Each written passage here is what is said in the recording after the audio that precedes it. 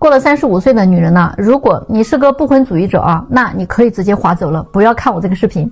但是如果你是一个想要成家的，想找个男人结婚的女人，要听我劝一句啊，不要在相亲的时候跟男生啊去炫耀这几样东西，否则你真的可能会一辈子嫁不出去的。第一点，去跟男生说你的学历有多高，你的学历再高啊，那对于你来说是一个很大的优势。可是对于男人来讲，他宁愿找一个没上过大学的20多岁的小女孩啊，他都不会去选择一个35岁的博士学历的女人。你说你在这炫耀你的学历有什么用呢？第二点就是你跟男人去说你的家境有多好。一个男人啊，他的骨子里啊，天生的就是有一种保护欲的。你太强大了，对于他来说带来的只有压力。他宁愿选一个家庭背景一般的、长得漂亮的姑娘，他也不想找一个家庭条件非常好但是长得丑的女人。一般来讲啊，一个男人很少有愿意找个强大家庭的女生，然后过着寄人篱下的生活的。第三点就是跟男生啊说你的收入有多高。你的收入再高，那也只能证明你是个优秀的员工嘛，对吧？你的收入再高，也证明了你内在有多强势啊。所以啊，男人他宁愿选一个年轻一些的、收入一般的，但是呢性格比较好的、情绪价值比较高的女生，也不愿意找一个御姐，天天呀得卑躬屈膝的、小心翼翼的伺候着。所以我发现有好多的女人来到相亲市场啊，真的你站错了队的。你炫耀的这几点，男生根本看不上。人家男生来相亲啊，第一看年龄，第二呢看长相，第三是看女孩子能不能提供情绪价值。而几乎所有的女生来相亲市场，首先炫耀的就是自己的学历，然后又炫耀自己的收入，然后还会炫耀自己的家庭条件有多好。而你炫耀的这几点，真的啊是男生不太在意的东西啊。所以女生你来到相亲市场，你不停的炫耀你的这些东西，真的是没有用的。你要再这么炫耀下去啊，你一辈子都嫁不出去。你们说我说对吗？天天啊，我这儿都有来许愿的人，天天啊都有那些大白天梦游的人，做着梦啊就飘过来了啊，他们真的是把我这当寺院了。之前呢有一个40岁的博士后女士啊，要找年龄相仿的成功人士，不接受个子太矮、长得太丑的，不接受离异带孩子的，不接受体制内的啊，嫌弃人家挣得太少了。她呀还是个丁克，不喜欢孩子，更不想生孩子。我记得我当时就拒绝她了啊，我明确的跟她说，跟你年龄相仿的成功人士，40多岁的男人正是男人的黄金年龄，人家还那么优秀的话啊，是不可能找你的。有大把的30岁以下的女生愿意跟他结婚，给他生孩子。你呢，年龄已经这么大了，就这一项都不在人家的选择范围内，更何况你还是个丁克，不想生孩子。也就是说，你想让一个成功的优秀男士娶你回去啊，过着锦衣玉食的生活，但是呢，你花着他的钱，过着他给你的贵妇生活，但是你还不想给人家生个孩子。更何况啊，这一类优秀男人啊，没有几个不想要孩子的，要不然他的财富和优秀基因怎么传承下去呢？你这是在挑战人性，知道吗？所以你这个想法完全不靠谱啊。结果他就很不服气啊，起来反驳我啊，说那不一定啊，我也优秀啊，我也有优秀的基因啊，有几个女生能读到我这个学历的，说明我的智商高啊，我有有趣的灵魂呐。那小姑娘多浅薄，大部分都是图她钱嘛，我不会啊，我肯定会成为她的精神伴侣啊。如果非要个孩子，我也能接受代孕。天哪，我当时就跟他说啊，亲爱的，门在那边，你出门右拐，走到路的尽头有一个寺院，你呢去烧个香许个愿行吧。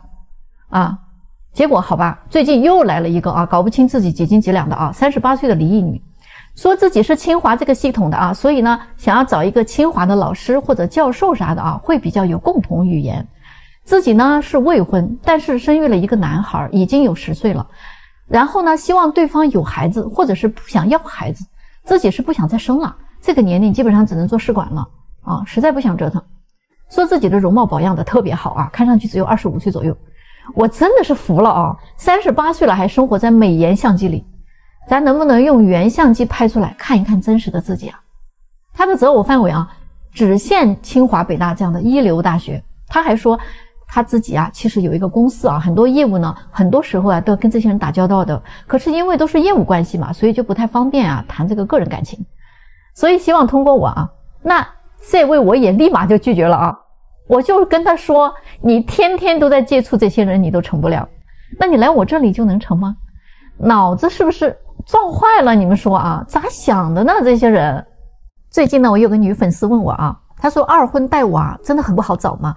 我今天就在这儿非常认真负责的回复你啊，是的，现在的二婚市场啊非常尴尬，男人女人形成了一种这样的规则哈。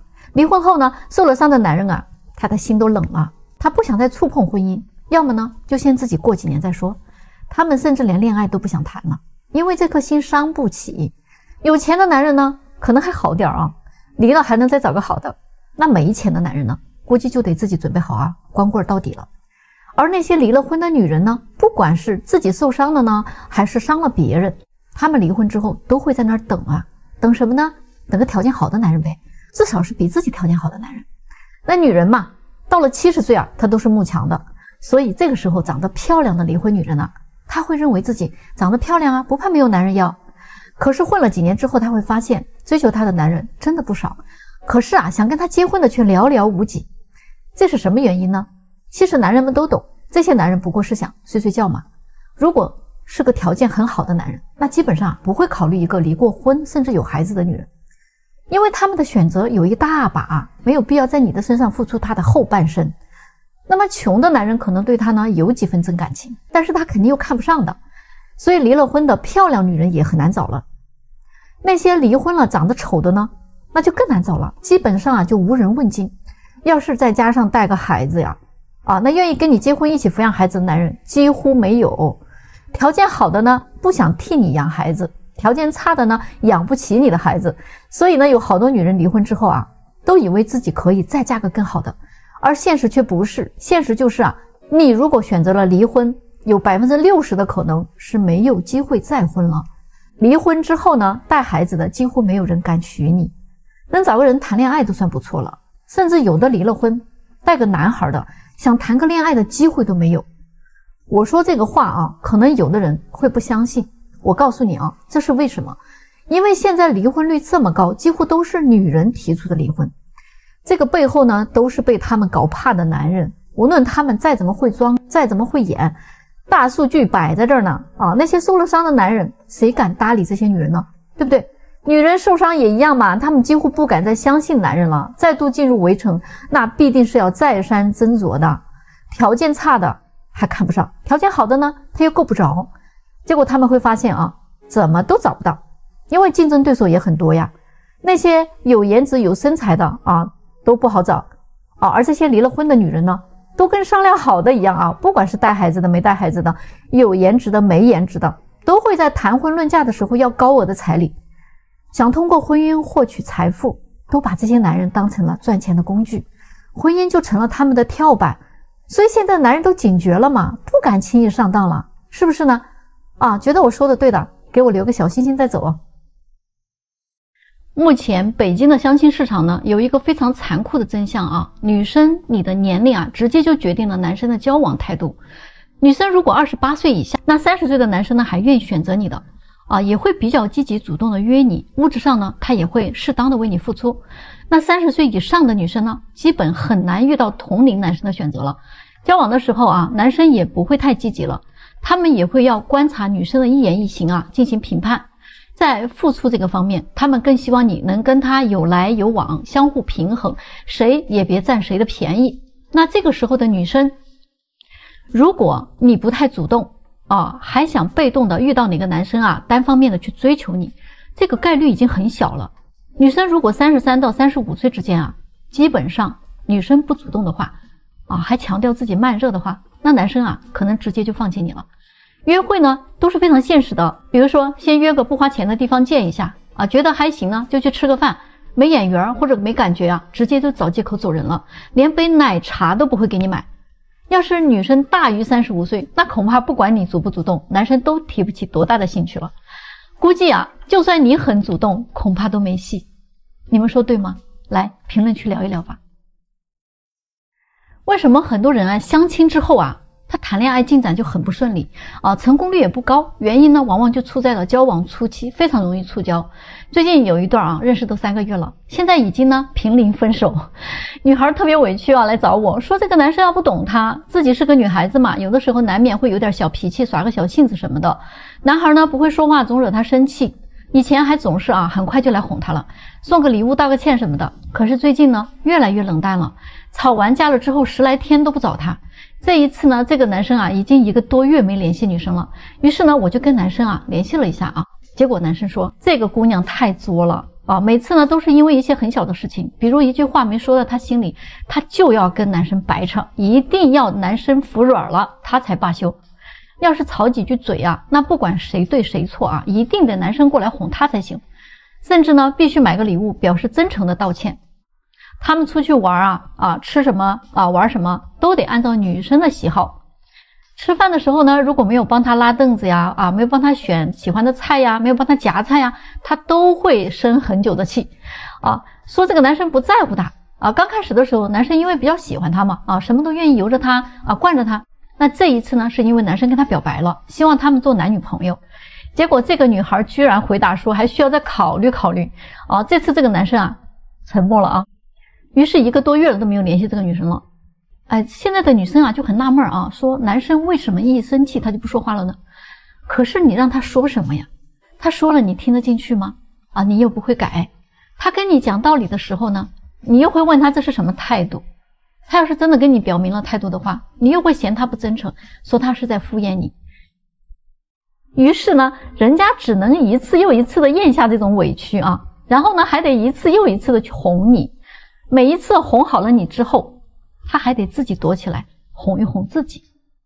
但是这样的时间长了之后谁都会很累的，问题又解决不了，情绪呢还不停的在堆积，那总会有被压垮的一天然后你就会发现不知道从什么时候开始，他突然变得沉默了，不爱说话了，也不来哄你了。他不是变了，也不是不爱了，更不是在跟你较劲，他只是感觉到一种切切实实的心累、无奈和失望他只能一次又一次用尽全力去压抑他自己的脾气和情绪，因为他不想吓到你，也不想自己失控的时候说那些难听的话来伤你们的感情。但是你不知道的，他每调整一次情绪，你们的关系就会淡一点。不被理解和尊重的每一次他独自咽下失望和难过的瞬间，他都在往后退，直到推到不想退的那一天，你们的关系真的就散了。你明白吗？虽然你是公主也没有什么了不起，那人家还是个王子呢。昨天呢，有一个女生跟我说我给她介绍的一个男孩子最近把他拉黑了。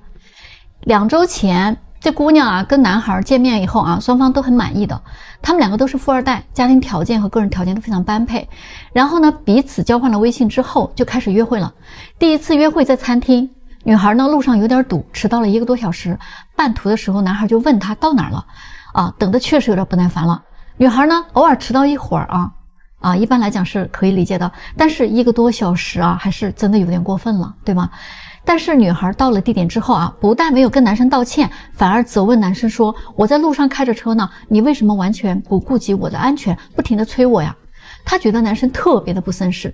这一顿饭吃下来，男生还是觉得有点歉意那所以对她呢照顾有加，细心体贴。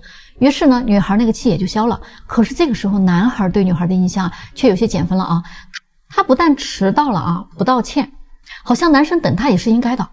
而且呢，这顿饭的中间一直就是男生在照顾他的喜好，而他呢只是在审视对方的一言一行自己却没有任何的作为。第2次约会呢，2个人是去看电影，先约好了的看什么电影，结果临到要开演了，突然女孩说不想看这个了，要不要换一个？男生呢又跟他重新挑选2个人花了1个多小时才决定看什么。在电影院里边呢，中途男生口渴了，顺手去拿旁边的矿泉水，因为太黑了看不清，结果呢就抓到了女生的胳膊。这个女孩快速的抽离了，并且立刻马上来了一句干嘛呀？我可不是那种随便的人男生很尴尬因为在电影院里他又不方便解释，心情被弄得很糟。回家以后男生已经开始有点下头了感觉这个公主脾气太大了真的是不招人喜欢。可能呢是从小到大被骄纵惯了。那第3次的约会直接就夭折在了微信里女孩说要约周日周6她有事儿，结果男生呢把时间弄错了把周日呢安排出去了。这下又惹怒了公主她对男生说，你对我说的话怎么就一点都不上心呢你到底能不能认真听别人说话？男生说那我以后就认真听你说话好吧。本来男生是想调侃一下的结果这句话对于这个女生来讲就是在怼她啊，她马上就回应男生啊，说看来你适合找那种舔着你的女生，那种女生普遍都会哄人啊，嘴也很甜。于是两个人啊就在微信里你一句我一句啊，就这么吵起来了。最后男生就说了一句，你要是不会说话啊，可以少说，真的是一句比一句难听，你可以闭上你的嘴了，你这个人极其的没有礼貌，知道吗？你有什么资格对一个并不熟悉的人进行评价？你是一个做事情没有计划随意更改啊，什么事情都要以自我为中心的人，迟到了都不懂得道歉，也不懂得赞美别人，总是在找别人的问题，放大矛盾点，还喜欢随意评价别人的人。说完之后呢等这个姑娘啊打了一长串文字啊发过去的时候啊，发现自己已经被对方妥妥的拉黑了。这个时候啊，这姑娘就开始对我说了啊，哎呀，我发现现在的这些条件好一点的男生简直太膨胀了，看不清楚自己是不是啊，都以为自己配得上我呢，他们也不想一想，像我这样的女孩子在他们的现实生活当中和生活圈子里是很难接触得到的好吗？你们觉得啊，这两个人到底谁对谁错呢？啊，你们怎么看这个事儿？来，咱们到评论区聊一聊吧。你现在又想复婚啦？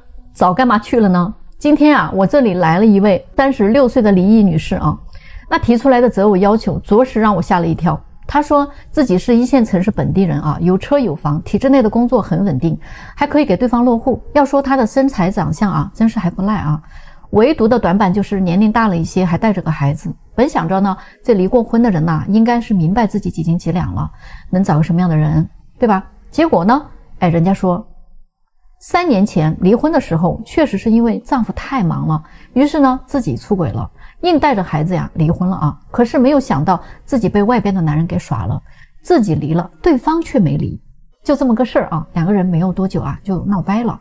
于是呢，她带着孩子自己过了3年，真真实实感受到了人情冷暖，挣几个钱有多辛苦，想着之前的老公对自己那才是真心的好，开始后悔了啊。于是呢，她就各种打听前夫的消息，想复婚。最后呢，得知人家已经有女朋友了，她3番2次的找借口上门献媚啊。可是呢，前夫并不为之所动，并对她说，你离婚的时候跟我说的话有多绝情，我现在对你的态度就有多绝情。所以她眼看着这婚啊是复不成了，所以呢就想到来找我们。她提出了几条几乎不可能的条件。第一，市中心必须有2套以上的房产，不跟父母同住。第二呢，身高不能低于178，因为前夫是180的啊，还不能秃顶，不能太丑。他说呀，要不然亲不下去嘴啊。第三啊，年收入呢至少100万，要不然怎么养得起我们娘儿俩呢？因为前夫是做生意的啊，年收入是很高的，要求100万不过分吧？我听完之后呢，差点没被他气晕过去啊。我说抱歉呀，就你提出这几项，任何2项加到一起那都是王炸。未婚小姑娘都没有你那么敢要。说实话，现在这样的女人真的挺多的啊。据统计有 80% 的离婚都是女方提出来的。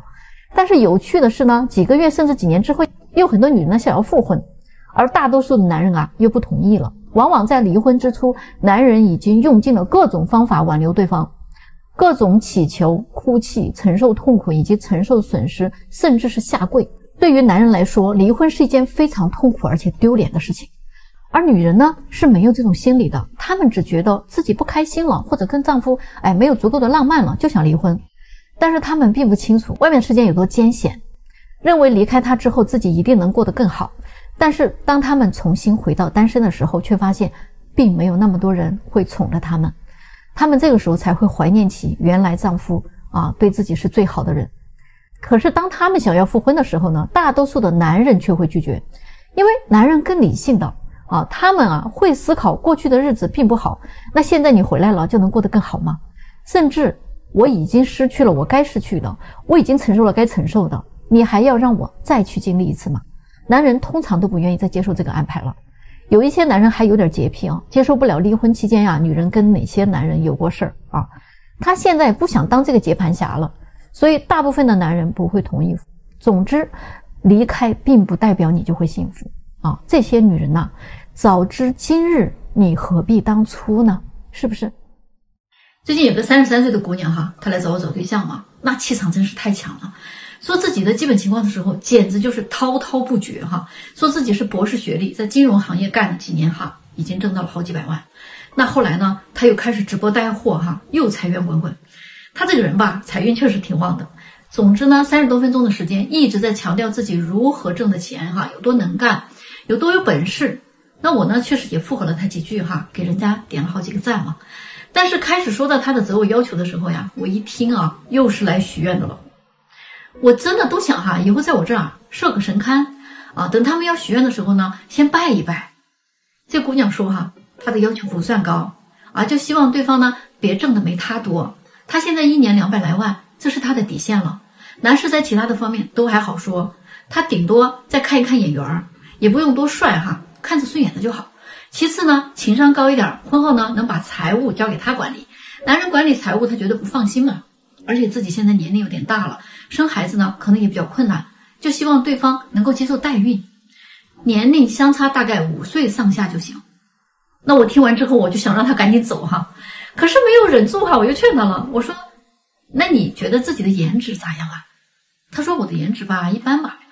我说哈，就冲这一项啊，可能那些年入200万的男人就不会考虑你了，更何况你的年龄都30多岁了，他就比你大几岁啊，他完全可以找个25、6岁的小姑娘好不好？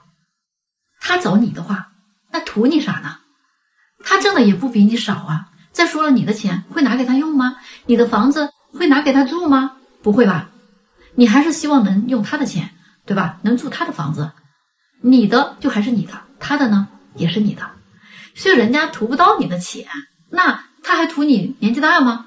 还图你的颜值差吗？这个不现实啊。所以他听完了以后啊，非常不高兴啊，说你是不是没有这种资源啊？他非要看看资料哈。那人家还真的是眼光特别的好啊，就挑了10几个颜值能力都很好的男士。这个时候我真的是哈，我就让他仔细看一看人家的择偶要求。这一回他真的傻眼了啊！这些30多岁的男士啊，年薪100万啊，要求都是找27岁以下的，甚至呢是00后啊。我还给他看了一些我们97后的一些姑娘的资料，00后的占了一半。这些优质的男生在相亲市场，人家都是在被抢的，不是在等你来挑他们的。醒醒吧，行吗？